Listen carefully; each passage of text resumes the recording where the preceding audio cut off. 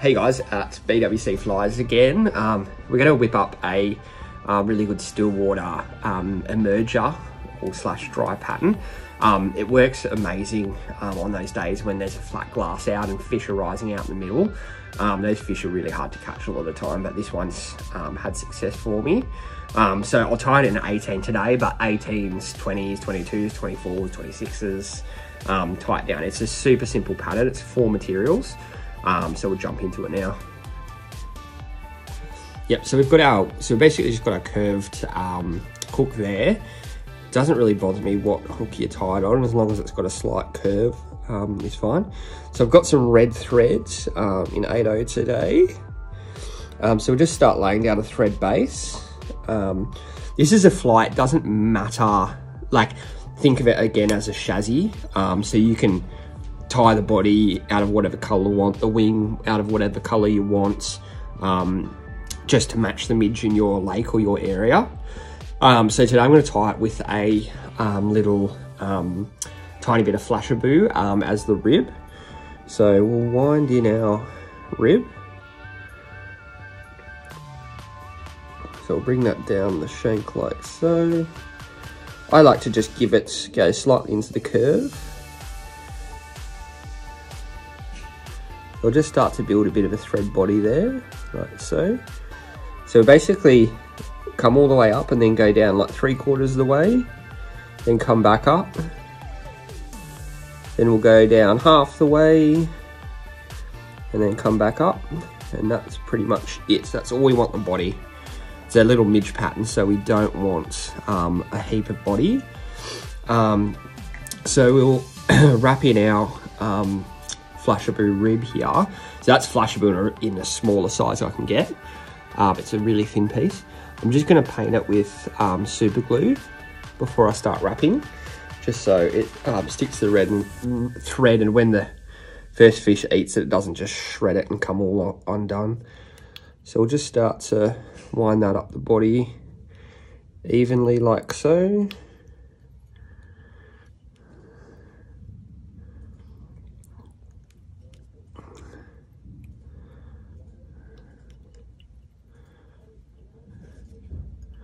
Now, I'm not actually sure whether this fly already exists. I just sort of made sense to me in my head, but someone might have already tied it.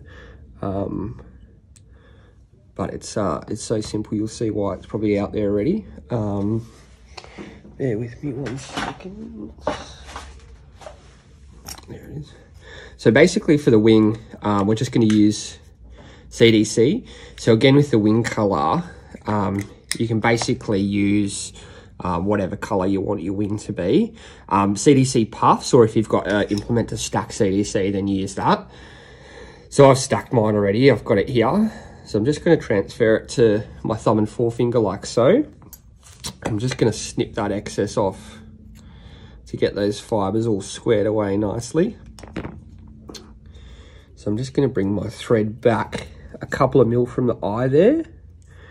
I'll sit my CDC on top, take a couple of loose pinching wraps, like so. And then I'm gonna cinch that down. So you see I've got a tiny little thread head there. So what I'm gonna do is I'm just gonna take a couple of wraps behind my CDC like so,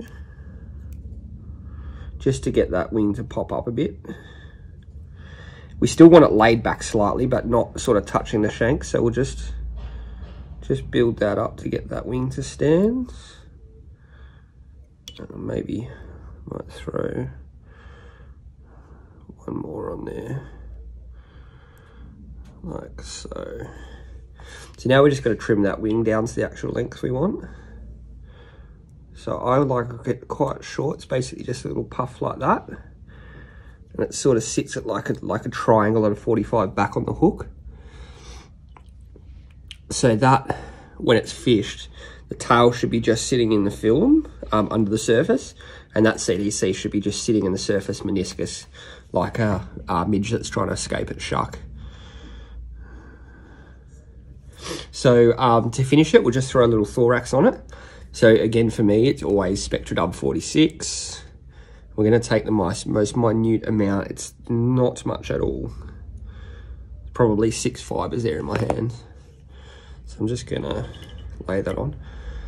When I dub, I like to just turn my vise sideways like that, just to get rid of the knuckle of the vise, because I've got pretty big hands. It just gives me a bit more space to work.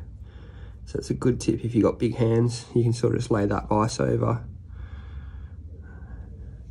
So I've just built a tiny little head on that. Might actually just go a fraction more, just to cover the last little bit of that thread.